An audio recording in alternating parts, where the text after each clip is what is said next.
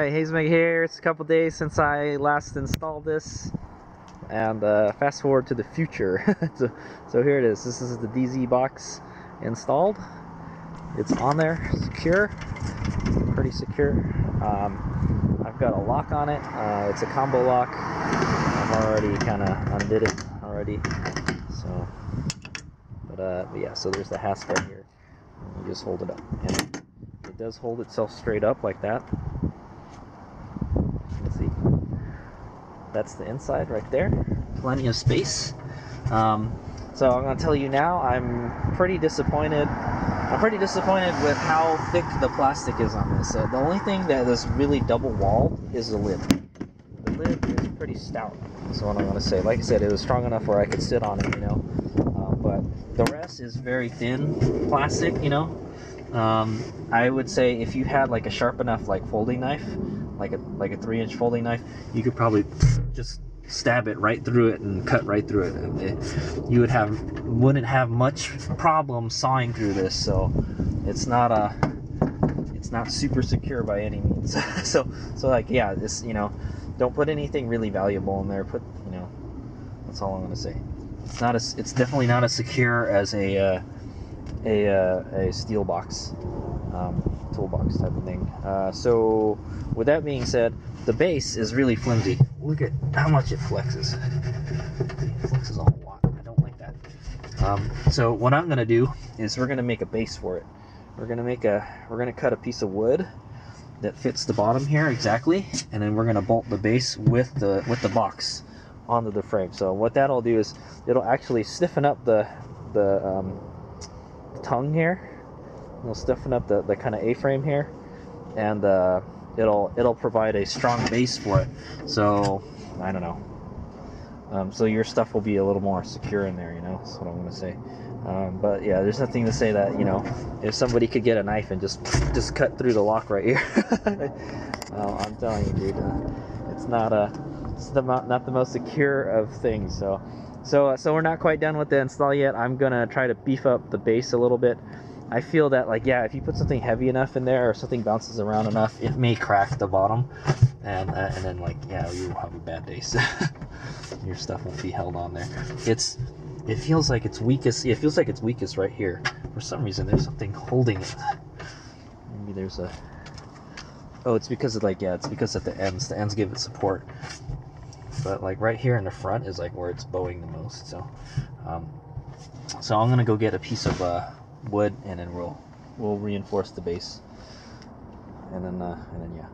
So one thing I thought that would be good to put in here is like firewood. Last time I went camping, I put the firewood in my van because I don't really have places to put it on my trailer, but now I do. So and plus the firewood made a big mess inside the van, like wood chips all over the place. I think this would be good to put, you know, dirty stuff in here, and it's reasonably cleanable. I think if you could make like a drain hole for it too, I guess. But since we're gonna put a piece of wood, I don't know. We'll have to put a drain hole somewhere else if water does get in there. I don't think water will really get in there, man. But if you do want to wash it out with a garden hose or something, you know, it would be handy to have like a hole in it for just kind of like drill a hole somewhere, so it drains water, you know. But we'll see how this turns out. All right, so okay, so here's what we're going to use for our base. I'm sure you can find something like this at your local hardware store, like a Home Depot or Lowe's. This I actually had already lying around. I don't remember how much this cost me. It probably doesn't cost me more than 15 bucks, I'll tell you that. It's just like a piece of wood that it's like a kind of like it's a compressed particle board is what it is. So it's stronger than particle board, but it's still particle board. But I think this will be okay for what we're going to use it for. So let's go take it and put it on top of the box. I think we're going to have to take the box off so we can drill the holes properly. But for now, I don't know, I wonder, is the top exactly the same? No, the top is actually a little bit bigger than the rest of the box. The best thing to do would be to uninstall the box again. So, yeah, also, just in case you guys didn't see, this is the fender. fender washers, and then there's another fender washer underneath here, and then we may have to put a what we might have to do is put a stronger or a longer bolt now, because we're going to add this to it. So basically this is going to just be on the bottom. You could also, what you could do is just cut it and then just put it in there, just kind of just shoehorn it in there. I'm sure it's not going to fit in there perfectly. It's probably going to wind up being a little bit smaller, but it does stick out from the frame. So I think the best thing to do would be to just kind of just put it in there and then bolt it onto the base with the base to the frame, and then that way at least it makes your frame a little bit more rigid, you know. That's what I'm gonna say. I don't know if you want it to flex or not. Maybe letting it flex is a good thing. I'm not sure. I don't know if this thing will crack or not. But yeah, as it stands, like it's really flimsy. The base is really flimsy. I'm not really happy with it. So I'm gonna go reinforce the base. Is what I'm gonna do. All right, so let's go and do it. So we're gonna take this. Oh yeah. Let's so just to show you, it fits. Oh, and it fits perfectly. So let me get the measurements for that. We're not gonna wind up using all of it because obviously we're gonna be cutting it in a triangle shape. This is actually the base for my chinchilla cage, but all my chinchillas passed away, so I still have the cage, but no chinchilla. I'll probably just buy another piece of wood if I ever get chinchillas again. So, but yeah, so we're gonna use the box as a stencil, and then we're gonna make a stronger base for it. So, all right. Okay, since I'm taking the box out of the trailer, I didn't weigh it before, and now I got a chance to weigh it because I already uninstalled it. I'm gonna use this here luggage scale here, this Sharper Image luggage scale, and we'll see how much it weighs. My guess is somewhere in the neighborhood of 15 pounds, maybe lighter. Let's see. So basically, I'm just gonna pick it up by the hasp. Hopefully it doesn't break.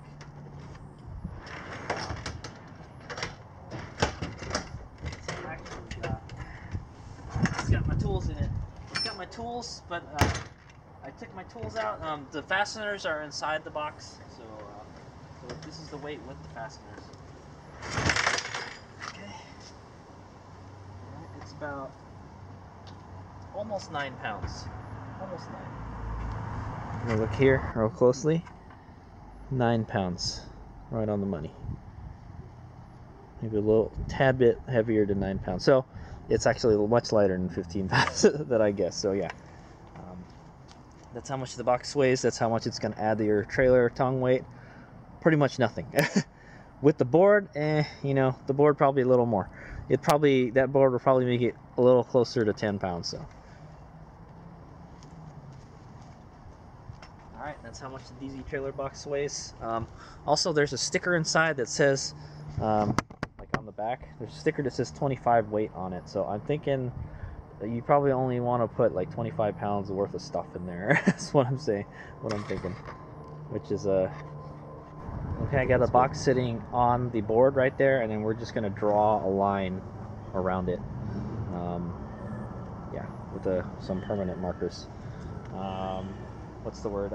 So I chose to cut it in the middle because the edges are kind of messed up on this board.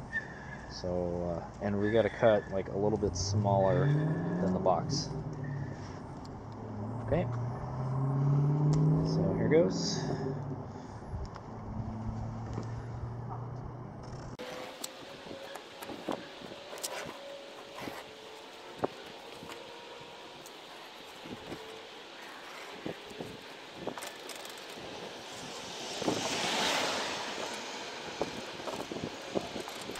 Okay, there we go. So you can see I just traced it around the box.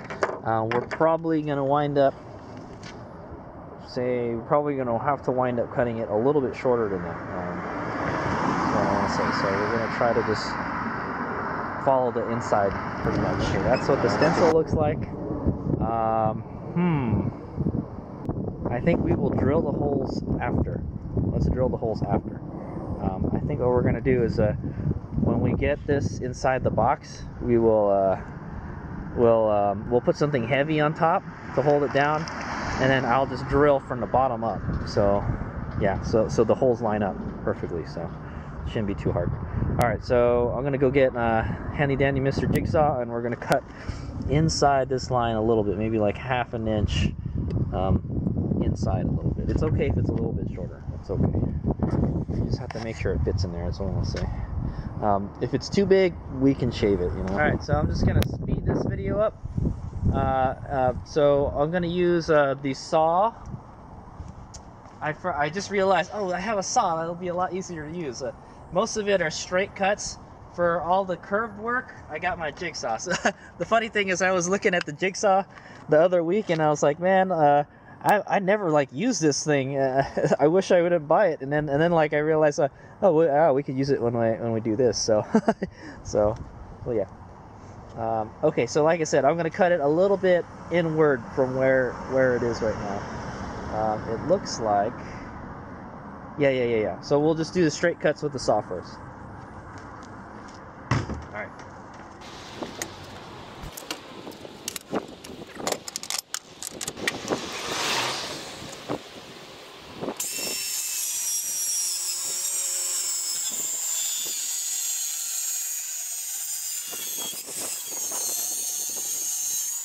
Okay, so that was the first cut.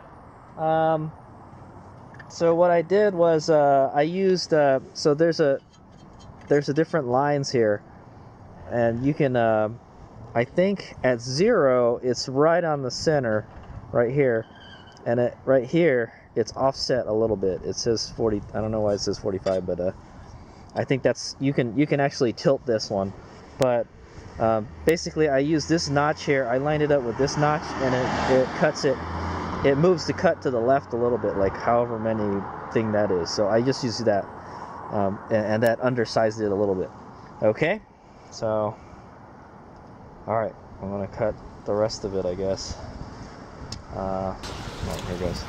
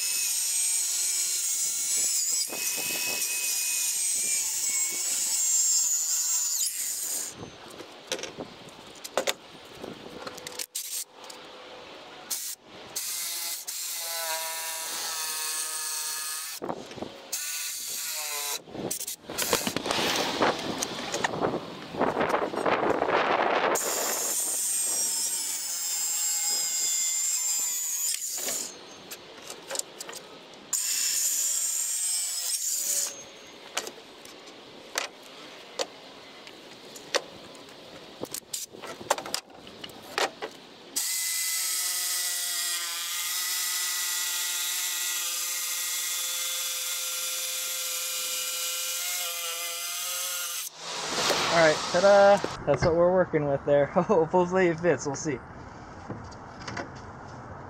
Alright, I just put it in there and it fits. I think I probably undersized it a little too much. There's a little space around it, you know? No, it's actually fine. Okay, so all the fasteners are in there. But yeah, that's what it's gonna look like. Alright, so now what I'm gonna do is I'm gonna hang we're gonna put something heavy inside.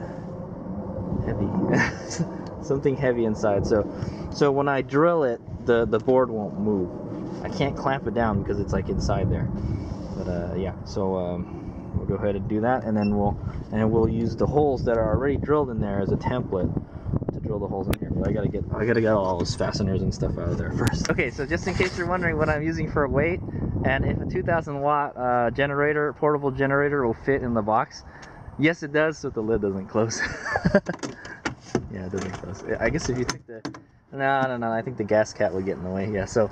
Alright, so that's only in there just to press down on the board. So, so it doesn't, like, pop up. So I just gotta make sure I align it properly first. Because, like, it has some play in there. And then I'm gonna drill it from underneath. Let's see what we're gonna drill. here's a hole here. Right here, hard to see. There's a hole right here. That's how we're gonna do it. Got it? Good.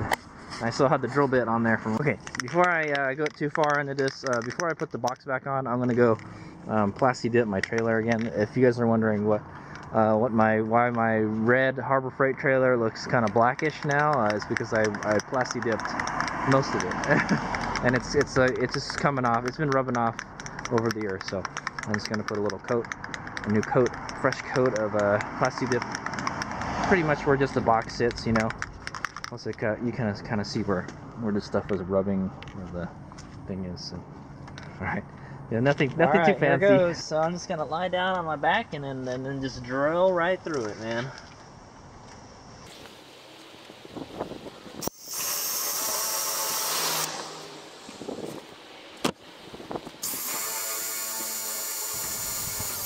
Now we just have to. Let me see if we can still use these bolts right here. We may have to change them. Nope. Yeah, nope. Okay, so we have to use some longer bolts now. It doesn't go over. So what I'm gonna do is I'm gonna turn the box around so the other part hangs off the back of the trailer.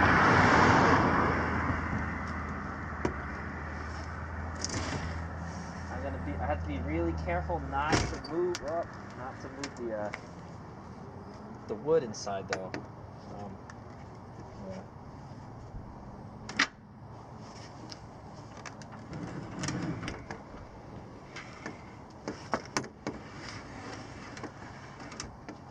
If you could put it on some kind of square table, I think that would be best. Okay. Hopefully it doesn't fall down on me. Okay, so I'm gonna put the camera inside there so you guys can see the drill bit. You can see something pop out there.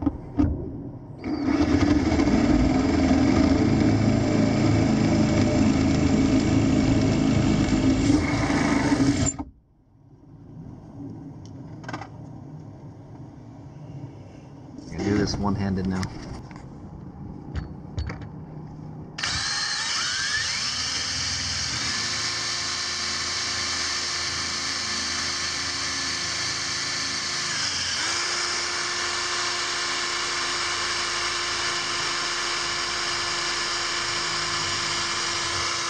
Okay, that should be good. So I'm gonna go get the air gun. I'll just get my vacuum and just vacuum all that sawdust and stuff out, and we'll go get some longer bolts. And then kind of waiting for my trailer to finish drying. I think it might be fine. Probably touch it now. Yeah, actually, just touch it. Okay, so I found some bolts that they're longer than the ones I was using. I believe these are the ones I was using last time. So to get an idea how much longer, it's almost twice as long, almost. Like I said, the reason I want to use these button head ones is because if you got stuff inside the box and you're driving around and it's bouncing around inside there, the regular bolts, like the regular hex head bolts, will tear up whatever's in there, you know. This one, if something rubs against it, it's not gonna do that. So I know that from like riding motorcycles, loading up motorcycles with stuff, you know. Alternatively, what you could use is a carriage bolt, but it won't work. It won't work with the fender, I think. Yeah, you would have to have a square hole in the. You know what? Could it work? Let's see. Let's find out. No, it won't work. Well, it might work. It might work if you force it in there. If you force the square in there, it might actually work. Or you mess up the square. So the best thing to do is use these guys. These are a little bit more expensive. These are actual stainless steel, but we'll see. I'll put it down here. It should fit. You can see it coming out the bottom. Yeah, see. So just enough, because we still got to put the washers in there and the frame. So. All right, so let's go maneuver this into place and do the thing. So first, the first thing you could probably do is go get your fender washers. Stick them in there already with the bolts already, since we already got all the holes lined up, you know. As you can see, it doesn't fit there perfectly anymore. There's a little piece sticking out from it. It's okay. Yeah, had I don't know, it was kind of hard to get this in here. You had to kind of like, it was like a little puzzle that you had to do. All right, so I'm gonna get the other two. We'll go put it on the tongue now.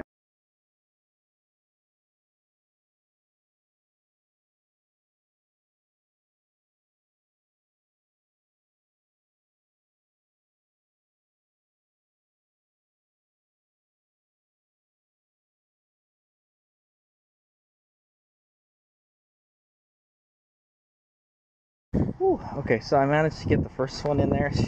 You saw me working on it from the behind. Yeah, it's kind of hard to get everything all lined up.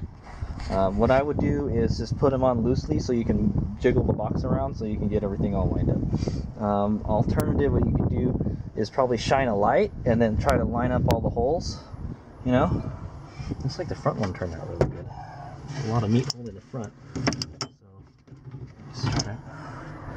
So you gotta put it in, you gotta line it up, and then you gotta line up the hole on the bottom. Yeah, so this one's already lined up, so it's lucky. So and then just we'll put the washers, put the nuts in.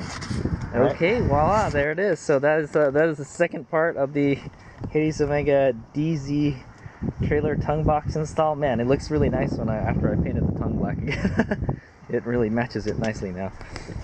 So yeah, there it is. So there's the board in there, and then the board is sandwiched between the actual the container and the tongue, the A-frame tongue.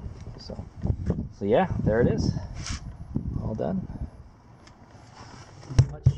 Much more solid base, no more bowing or anything. One thing, so like I said, this thing is like not very secure. I think before, you know, I bet if you like kicked it enough, you know, like kick it like give it a couple good front kicks and stuff, it might bust right off. But I think that's pretty solid. I think if you knew it was a pretty flimsy box, then yeah, you probably would try to do that. Like I said, if you probably have like a sharp knife with like a serrated blade on the, like a half serrated blade, you could probably stab it and then just saw your way through it, you know. The top part, I don't think so. It's double walled. It's double walled, so the top is really strong. I don't know why they couldn't just make it the whole box like that. Make the whole box double walled like that. Too difficult, I guess. But the top is, nobody's going to be sawing through the top. It's double walled. It's really hard to do. You would probably have to have a longer knife to stab through like two pieces of plastic, and then you would need a longer saw, you know. But if you wanted to get in there, you could get in there. So just don't put anything really valuable. Like I would put like the tie downs maybe in there, and then like if you were, it's just like I leave my van parked down the street over there away from my house, and it just sits out there on the street in public all the time, so I wouldn't leave anything important, you know. I wouldn't leave anything in there, just take everything out. It was probably more secure inside the van, you know, is what I want to say. But there it is, pretty strong.